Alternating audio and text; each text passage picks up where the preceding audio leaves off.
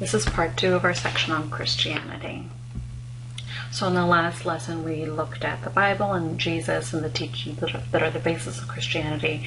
In this lesson we're going to look at church history up through the Middle Ages. So that is the multitude of Christian paths and teaching that existed in the 1st and 2nd centuries, the role of Paul in forming an organized church and church administration, the Council of Nicene, which finally set down the exact creeds and beliefs that Christianity, they believed, should follow. And we'll get into the role of monasticism and mysticism in medieval Christianity, and we'll talk a little bit about the schism between East and West as well. So in 306, around 306 CE, Constantine, who was the emperor of Rome at the time, and Rome was still technically it followed Roman religion, which is pagan religion. Emperor Constantine converted to Christianity. He began sponsoring Christianity as the empire's new religion. He called a council in 325 at Nicaea to affirm Jesus' divinity and to kind of set the record straight on the stories about Jesus.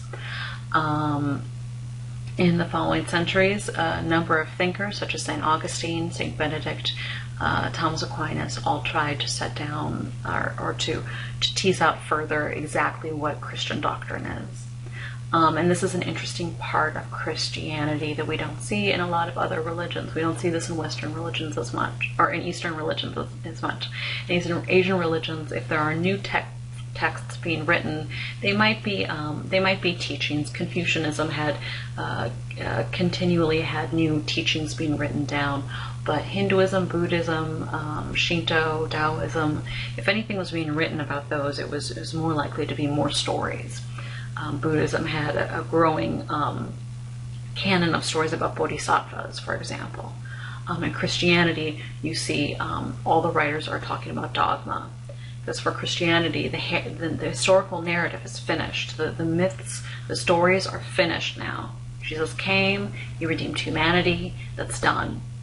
All there's left to do is to tease out the exact teachings and rules and truths about the unseen reality. And so people like Augustine and Benedict and Thomas Aquinas all were trying to do that in the years that followed the Council of Nicaea. The East and West Europe was split around 1054 into the Catholic Church and the Orthodox Church.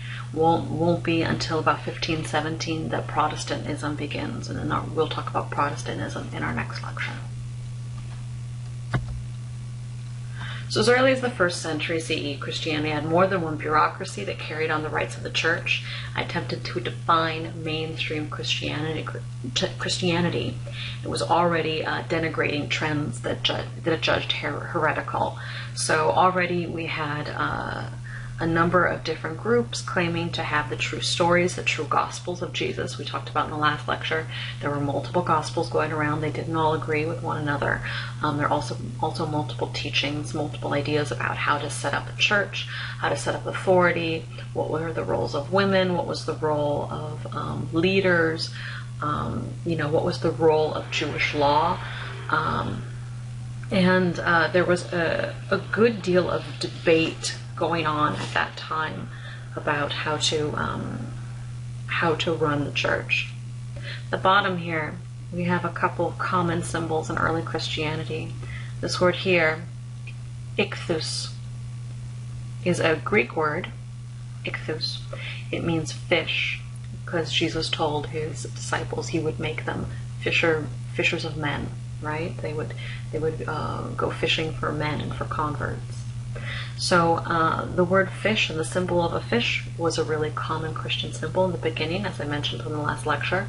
Early Christians were really uncomfortable portraying Jesus literally, so they had a number of different symbols they used. A shepherd boy, fish, the Chi-Rho, which we'll look at. And this here, look, it looks like the Dharma wheel, doesn't it? Has 8 spokes.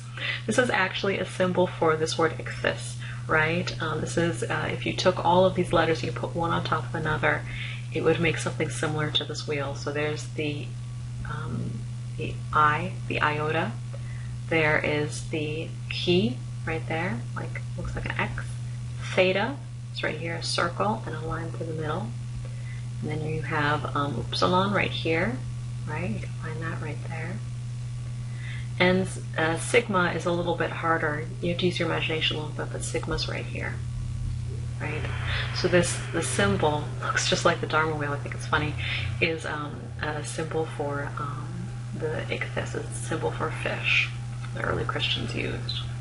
And this picture here was just a bit of graffiti found in a wall in the ancient Roman Empire. So someone just scrawled it on the wall somewhere. It's interesting if you study archaeology. The Romans were very fond of graffiti. There was a lot of graffiti, pictures, words, messages, you know, on walls all over Rome, just as they are all over our buildings today. So early Christianities, there were multiple Christianities running around the first few centuries. The one we're probably most familiar with is called Pauline. We'll talk about the Apostle Paul in a moment, but the Apostle Paul had a very firm and clear idea of what Jesus' message was, what Jesus' role was in humanity, what the meaning of the crucifixion was, and he wrote prolifically. He wrote a number of letters, and we have many of them. And his ideas became the foundation for what became mainstream Christianity. At that time, it was just another Christian group. There were also a number of Jewish Christians. These were people who still kind of identified as Jewish, but believed that Jesus was the Messiah come, right? But they weren't letting go of the law. They weren't letting go of Jewish identity, and many of them were uncomfortable allowing non-Jews to become Christians themselves. So that was a major group for a long time. The Montanists were a relatively small group, but they're an interesting one. They believed that the tradition of prophecy had continued even after Jesus had died and been resurrected, and that there were male prophets, there were female prophets. They had a tradition of prophecy, and this was in what is now modern-day Turkey, but back in the Roman Empire. Gnostics we talked about. Gnostics believed that the message of Jesus was not for everyone. It was only for an elite few who had the spiritual knowledge, the spiritual wisdom to understand his messages and his secrets. There was also Arianism. Arianism was based on a man named Arius, who in the 3rd century had spent a lot of time studying the Christian writings, the Jewish writings, and he decided that clearly the person that Jesus called Father could not be the same as the Old Testament God. He believed the Old Testament God was something else, was a creator God who was a God of laws and was a very strict and not a very loving God, but that Jesus had a different Father, a different God that he spoke of, and so that that Jesus represented like a new generation in a sense. And he was chased out of the Roman Empire for that belief. This was the debates over Christian doctrine were really quite heated, and there were claims of heresy flying back and forth. Everyone was claiming that someone else was a heretic at the time, and we'll see how that kind of tradition of trying to ascertain exactly what is truth in Christianity and what is not truth, how that continues on into the Middle Ages. And there were other groups of early Christians as well. There were groups all sorts of groups. A lot of the Gnostics also believed that that Jesus was perhaps just a man who had been possessed by the Holy Spirit. Other groups believed that perhaps Jesus had never taken physical form, because physical form is something that's impure and something that's beneath the spirit, and so the Spirit of God could never take the form of a person, but rather he was just an illusion, was just an illusion of a man, when in fact Jesus had never taken a physical form. There were all sorts of, like I say, there were just all sorts of ideas flying back and forth, and many groups that were somewhere in between, and groups that were undecided as to what they believed. This picture here, just a few more early Christian symbols. An anchor, which is supposed to be kind of a version of a cross, and also draws attention to, again, the stories of the disciples being fishermen. There's a fish, and here down in the corner is the famous Chi-Rho, which is the Greek letters, the first two Greek letters in Christ, which means the anointed one, right? So we call Jesus the Christ. We're saying he's anointed the way a king is anointed. He's the anointed one. We call him the Messiah. This is a Jewish term, which means like the Son of God. That is where the Chi-Rho comes from. You can see right there, there's an X, which in ancient Greek was pronounced chi, and looks like a P, but it was an ancient R. So CR was basically what that is, short for Christ. So Paul comes along, and he comes along about 10-20 years after Jesus' death. He was a Jewish man, but he was also a Roman, right? So he spoke Greek fluently, he spoke Aramaic, he was a traveler, he's cosmopolitan, he was very learned, he was literate and wrote many letters. His name was Saul. He was of the Pharisee tradition, right? So he was of the rabbinical tradition and studied the law very carefully. And according to the book of Acts in the New Testament, he had a conversion experience where he saw a bright light on the road, and Jesus Christ appeared to him and called him to help spread his church.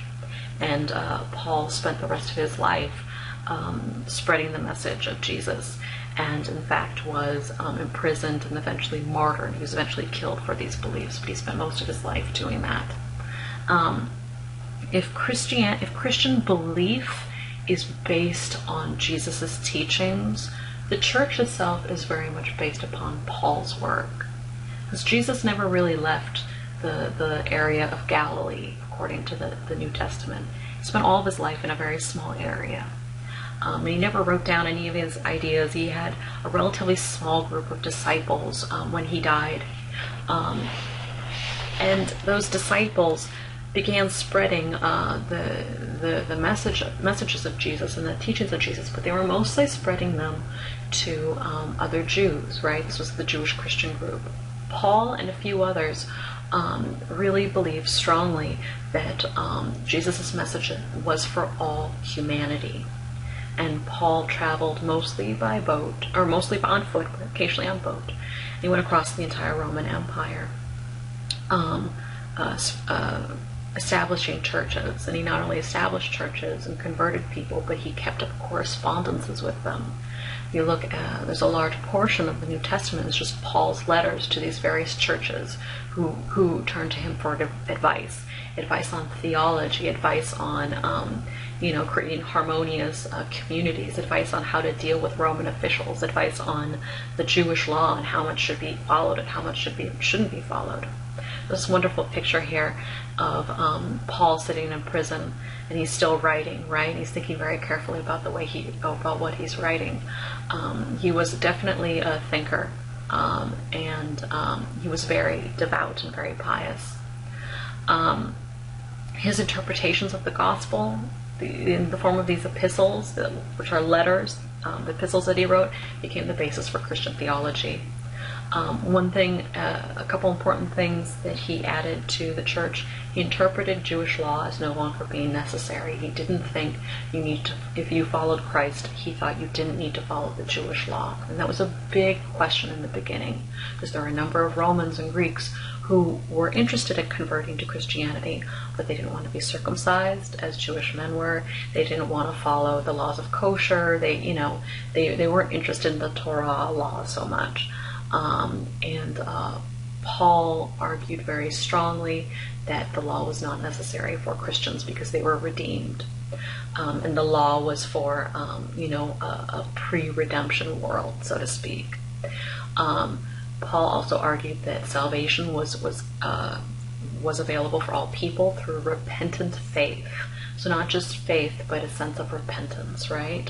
Early on in Christianity, there's a lot of encouragement to embrace one's own humility, and to remember that we've all fallen from grace, as Christians would say.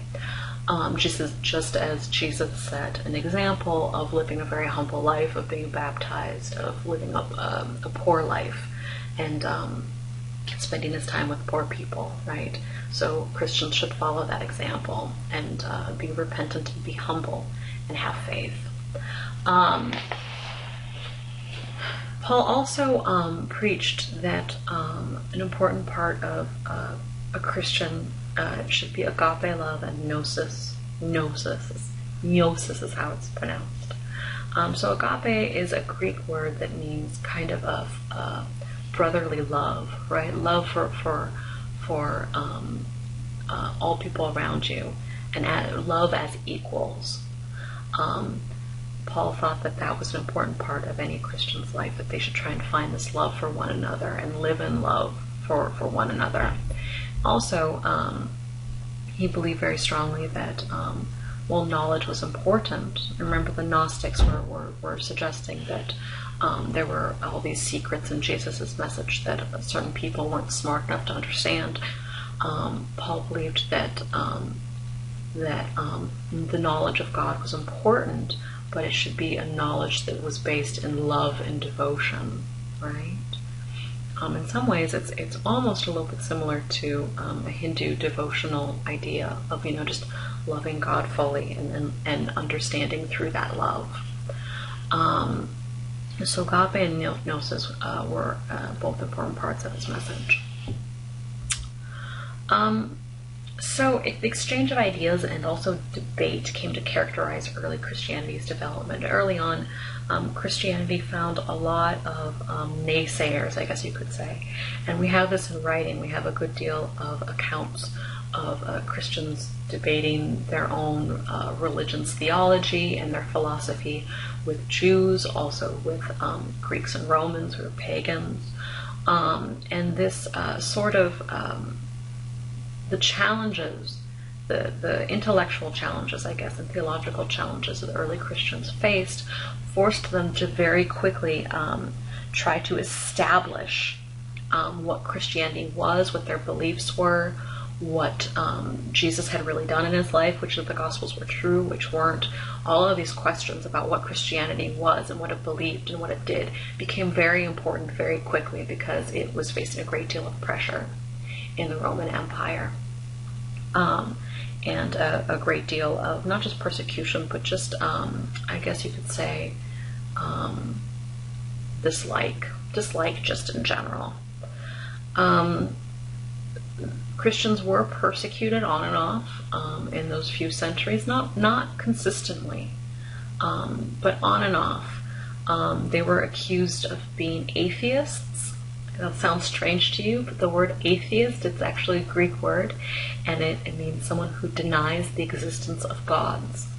Not all the gods, but gods, right? In the ancient world, and you see this kind of in Asian religion as well. There's no reason to deny the existence of other people's gods, because you don't really know, right? In a lot of these traditions, it's not so important to know for sure.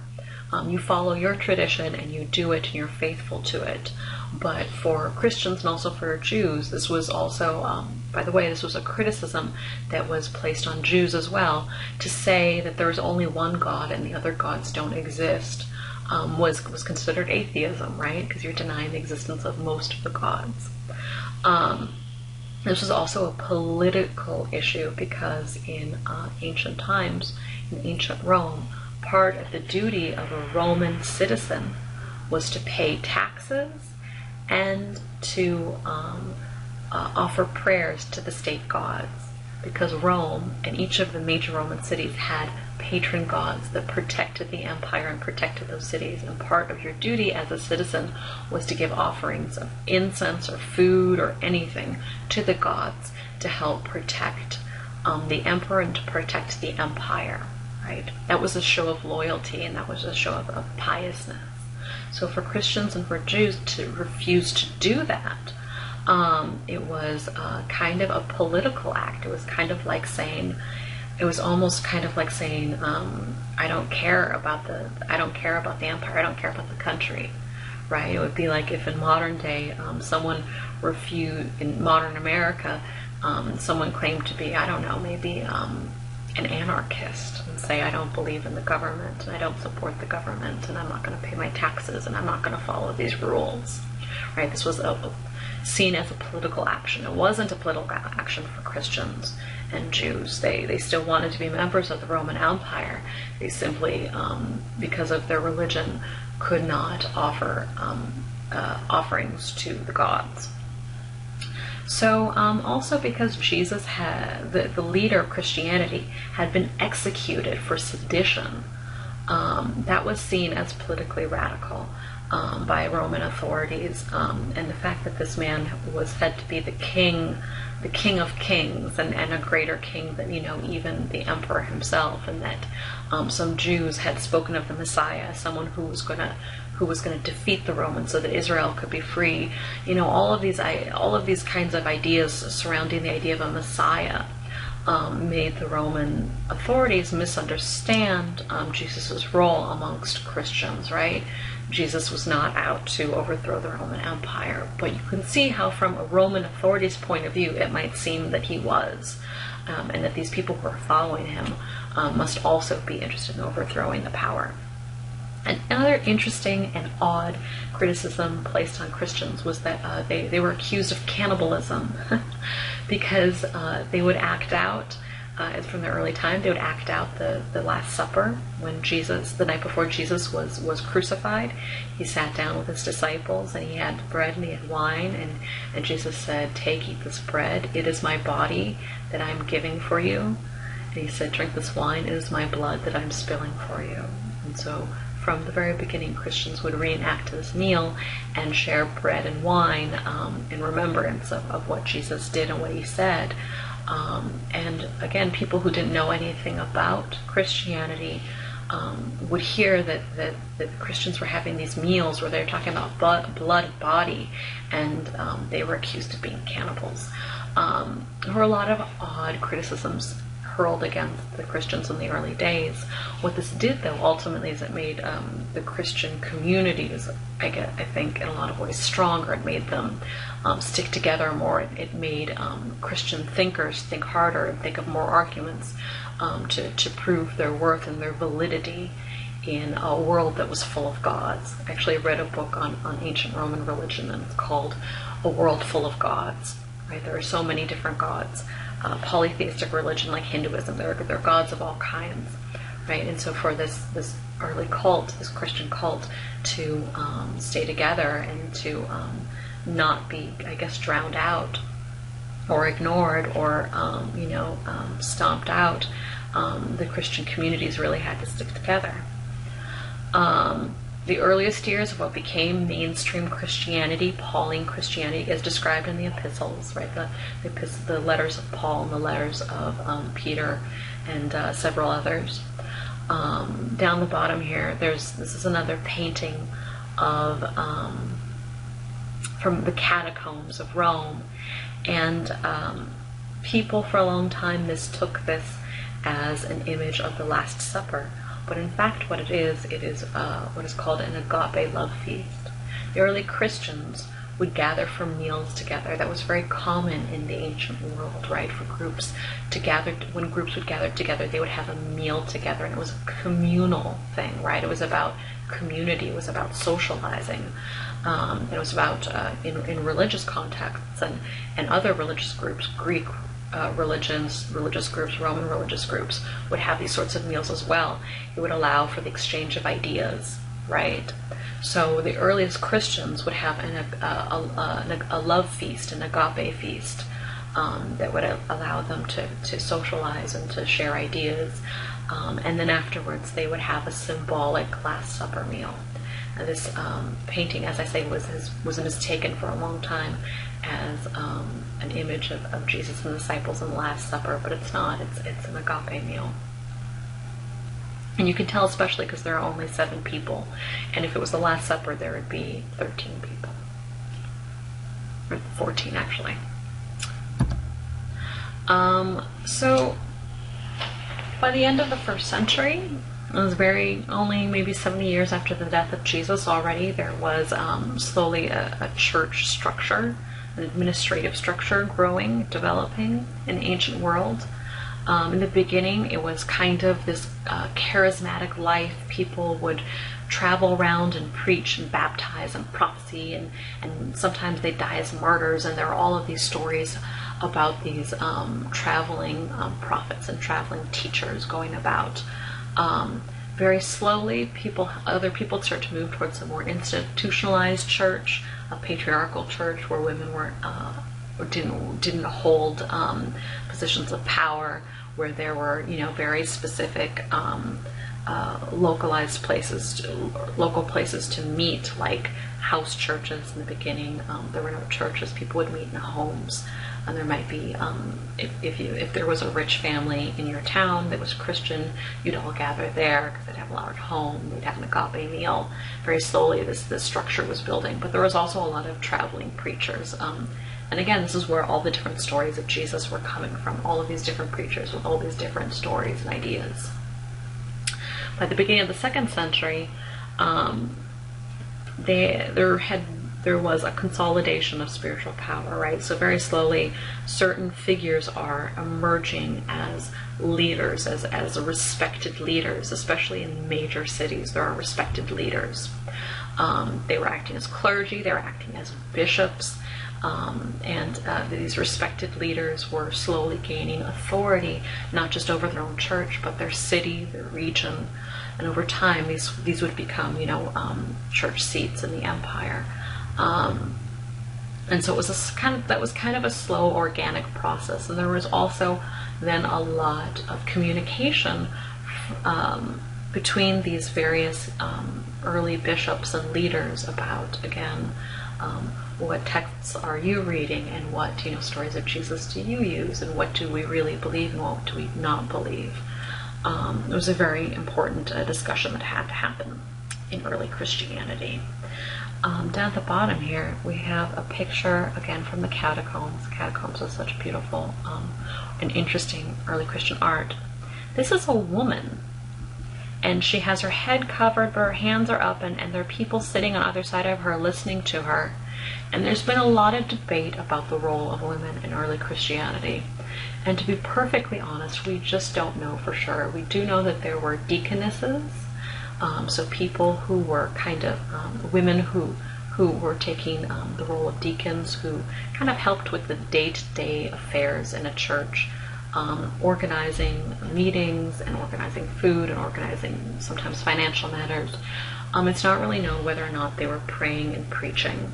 They might have been. There are hints within the gospel, not within the Gospels, but within the epistles and within other early church writings, that there might have been women leaders.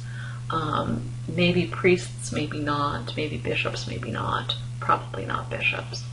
But then we have pictures like this that suggest that women might have been preaching in early churches. But again, we don't know for certain.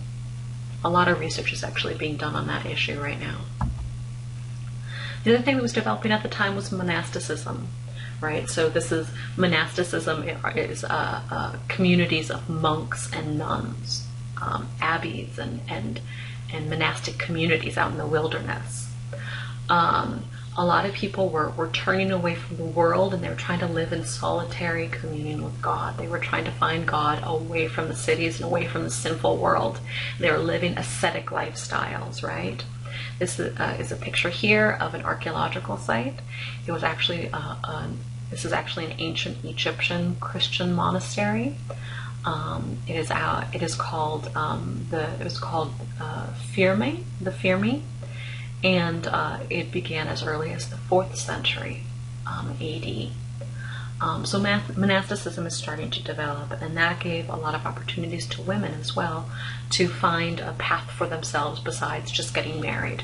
Women could decide to not marry, to be chaste their entire lives and dedicate themselves to the study of God. And we'll see this is a tradition that carries on into the Middle Ages, and it really blooms in the Middle Ages. So by the 4th century CE, the Emperor of Rome himself converted to Christianity. By that point, there were a lot of Christians in the Roman Empire. It spread pretty far and wide. Emperor Constantine was a very interesting character. You see his face, his bust up here in the left-hand corner here. He was a very interesting man. As the Emperor of Rome, it made him the head of the Roman religion in and of itself. And there's a lot of questions, though, as to whether his conversion was completely whether it's completely genuine or not, or if it was a political move so that he could reconsolidate political power. But my own opinion is that since he was already the head of Roman religion, he wasn't gaining that much more political sway by converting to Christianity and becoming the head of the Christian religion. But there are arguments. There are arguments that he might have converted for political reasons. In any event, in 325, he convened the Council of Nicene, which is a council of all the bishops from all over the Roman Empire, all of these leaders, and he declared Christianity state religion, and he kind of said, okay, let's agree upon the theology. Let's all decide once and for all which gospels are the real gospels, which letters are the real letters, which theology is the real theology. These were not easy decisions, and we know from historical evidence that there was a lot of disagreements amongst the different bishops, and there were bishops writing letters home. There were churches back home.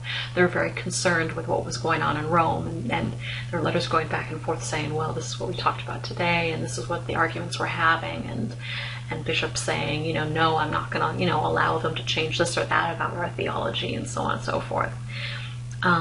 But eventually they did kind of decide on the basic tenets of Christianity, specifically the Holy Trinity, that the Christian God is a one single unified God who has 3 persons, the Father, the Son, and the Holy Spirit, and that Christ was both fully divine and fully human, right? Because there's that question about whether or not Jesus was just a man who was possessed by a spirit, whether he was God incarnate, about what was the relationship between Jesus's divinity and his humanity. The Council of Nicene decided that he was fully human, but he was also fully divine. And by 380 CE, despite a lot of opposition, Christianity became the official religion of the Roman Empire, and people were expected to convert. Constantine himself did not actually be baptized. Emperor Constantine was not baptized until he was on his deathbed. So he converted, but he didn't go through the baptism, right? And we talked about how in order to be a full member of the Christian church, you have to have a baptism. So it's kind of interesting the way Constantine was kind of trying to play to the old Roman families that didn't want to give up Roman religion, and the modern Christianity that was taking things over. Here's an image here, a famous medieval image of the Council of Nicene and all the different bishops talking and trying to put together the Bible, trying to decide what the definitive Bible was. So the Council of Nicene came up with a creed. They came up with a very clear belief system for Christians to follow. And if you've been keeping track of the religions we've studied so far, this is really unique. Let's take a look at this. It says, I believe in God, the Father Almighty, creator of heaven and earth, and in Jesus Christ, his only Son, our Lord, who was conceived by the Holy Spirit, born of the Virgin Mary, suffered under Pontius Pilate, was crucified, died, was buried. He descended into hell, and on the third day he rose again from the dead. He ascended into heaven and is seated at the right hand of God, the Father Almighty. From there he will come to judge the living and the dead. I believe in the Holy Spirit, the Holy Catholic Church, Catholic meaning universal, so the Holy Universal Church, the communion of saints, the forgiveness of sins, the resurrection of the body, and the life everlasting. So of all the religions we have, Christianity is the only one that goes this far as to give you a creed. This is what we believe. This is exactly what we believe. This is exactly the way everything works. And you have to claim it. You have to claim the creed to be a Christian. And certainly there are Christians who would disagree with the creed, or they might say, well, you know, I believe in this, but not in that, or I don't know about this part. But the church, the Christian church, is the only religion that does this. Belief becomes such an integral part of the Christian religion, and we're going to see that by the Middle Ages, this dependency on belief and the right belief and the truth with a capital T becomes a double-edged sword for the Christian church. It becomes a little bit of an issue, and still is today in some ways. So the Catholic Church, right? So this church that Constantine founded, or the bishops founded, was Catholic. It means universal. So they founded the Universal Church. Now everyone's on the same page. We all believe the same thing. We're all part of the same church. See you all on Sunday, right? Either you're with us or you're not in the church, the Universal Church. And that's what Catholic means. The Roman Catholic Church is the Roman Universal Church. It's quite interesting when you compare this to all the other world religions. I'm sure you might not have thought of it like that before, how belief sets Christianity apart, and the importance of correct belief in Christianity. Yeah. So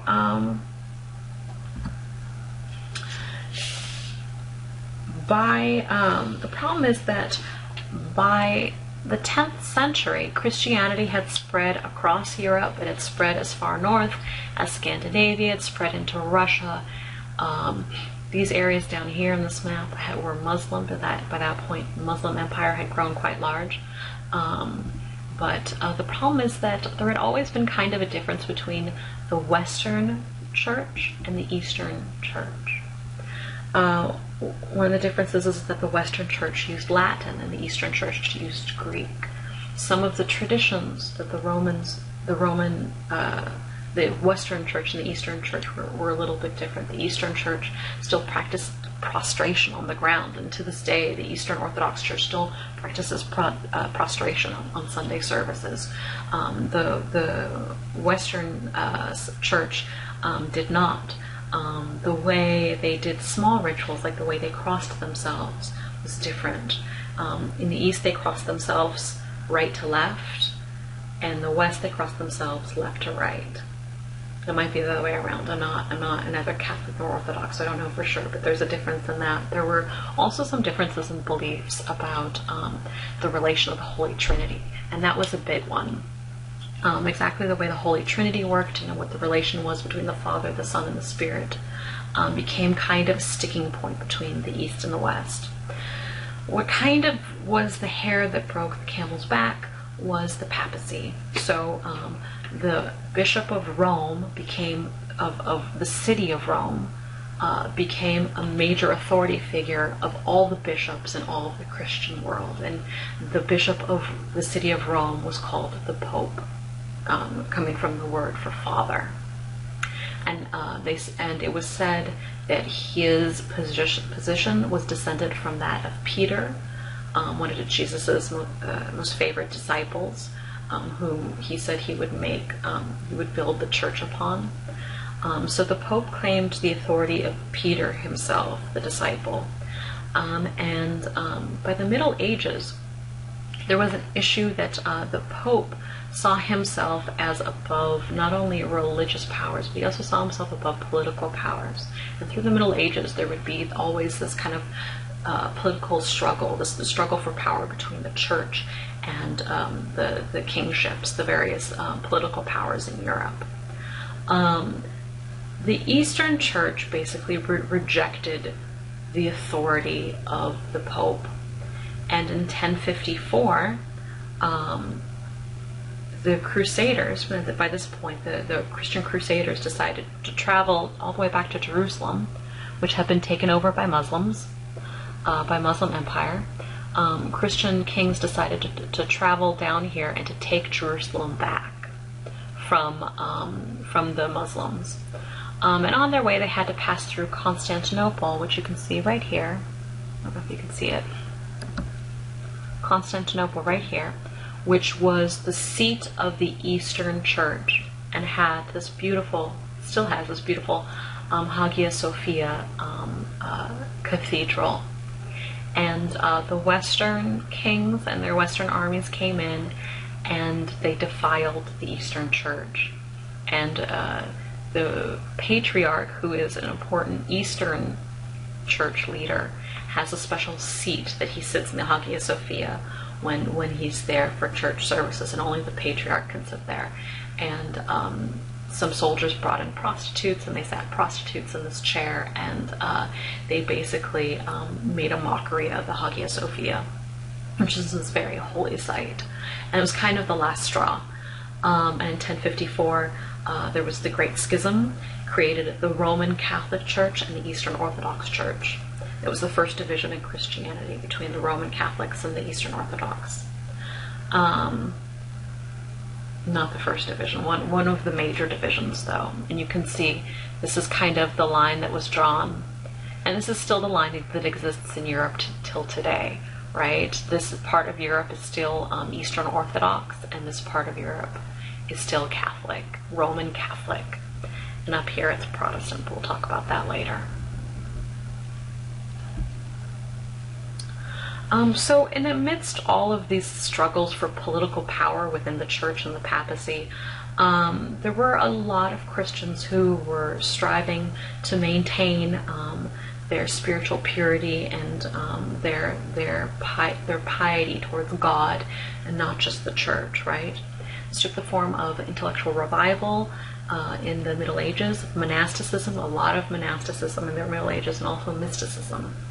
So around the 12th and 13th centuries, we have the foundation of a number of great universities, so the oldest universities in the world, University of Paris, Oxford, universities all across Europe, a good deal of universities in Germany. They were often based upon cathedral schools that were, that trained priests, because of course the Catholic Church has a priesthood. And these universities offered education to won't say anyone. Women weren't always allowed, but almost anyone who could afford it and who was literate. If you could afford to go, and if you were literate, then you could go to these universities. And they taught philosophy, they taught classics, they taught sciences, what sciences they had at the time. But the most important thing that they taught was theology, right? Study of God. This was considered to be the greatest of all the sciences, because it was believed that God created an orderly world based upon laws and rules and rationale and morality. So by understanding God, you could understand the world better. And this was very much the foundation of Western sciences. Art and architecture thrived in the Middle Ages. Beautiful Gothic cathedrals were made that were meant to uplift the soul and to create a worthy seat for God on earth. There was this great striving in monasticism for spiritual purity, which was expressed in mysticism, a pure love and devotion for God, and trying to separate yourself from the world to get yourself closer to Jesus. And it was largely through these monks and nuns that the Christian spirituality survived and spread, less so through the church administration, which was caught up again with a lot of issues of political power. And also music. A lot of the developments in Western music at that time were made through monks and nuns who sang several times a day in their services or in their abbeys. So the last thing we'll talk about is mysticism. We talked a little bit about mysticism in the East. The West, mysticism has an interesting place because Western religions get kind of caught up in rules and what is the correct thing to believe and what is not the correct thing to believe.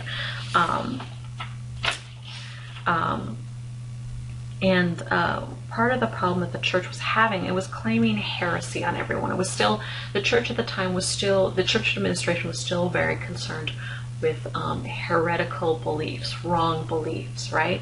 Because you had a religion that was based on a historical narrative, a man who existed and taught very specific things, and had a very specific relationship to God the Father Almighty.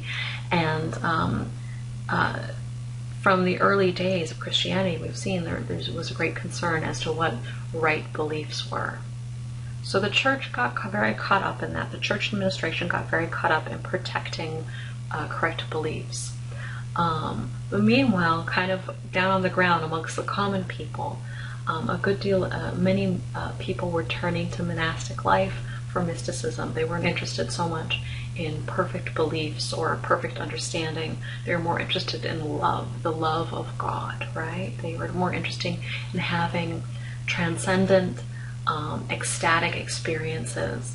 And there are all these stories from the Middle Ages of various saints who had visions of Jesus, visions of angels, and felt, and they're all very different visions, they're all very different experiences, but all of them express that they feel this overwhelming, huge love that God feels for them and that they return.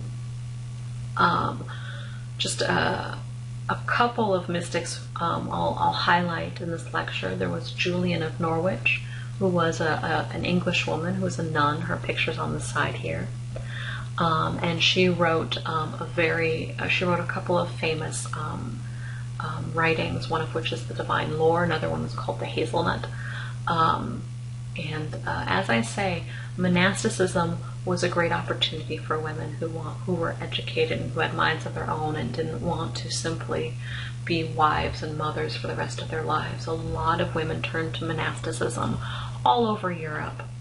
And they were counted as saints, they were counted as brides of Jesus, they were counted as mothers of humanity. And Julian of Norwich was one of them. She's famous for writing about Jesus as a mother. She compares, instead of comparing Jesus to a man, she compares Jesus to a mother for his maternal love, his compassionate, unending love for his children like a mother has. And one of her famous quotes is, "Our Savior is a true mother in whom we are endlessly born and out of whom we shall never come." It's an interesting thought. Another of her famous quotes that's on this picture here, she's famous for having a cat. A lot of images of her show her with a cat. On one of her writings, she talks about fears and doubts and kind of the horrible things that can happen to you in life, and how troubles and tragedies in life can shake your faith. And she's famous for saying, "All shall be well, and all shall be well, and all manner of things shall be well." So this is her expression of faith in God and faith in God's plan. Just relax and just know all shall be well. Everything's going to be okay. That's what she's saying. Everything's going to be okay. And her writings were very popular in the Middle Ages. Another famous mystic was a German man named Meister Eckhart. And he talks about God as being oneness. His quote is that God is pure oneness, being free of any accretive multiplicity of distinction, even at a conceptual level. It's a very complicated sentence. Basically, what he and a lot of other German mystics were saying is that God, you shouldn't think of God as a person. You shouldn't think of God as a father or a son or a spirit. You should think of God as something that is completely beyond your understanding. Completely beyond your understanding. God is pure oneness with the entire universe, oneness with each of us. It's kind of similar to a Hindu idea of Brahman, right? that each of our souls is one with the Brahman. German mystics at the time were saying that our souls are one with God, and that God is one with everything in this world. So as the church was dealing with crusades and inquisitions and all these sorts of things, there were, at the same time, there were all these wonderful universities and monasteries and religious communities all over Europe that were more interested in the emotional and spiritual side of Christianity. And we'll see in the next lecture how this all kind of comes together in the Enlightenment and what happens in the Enlightenment.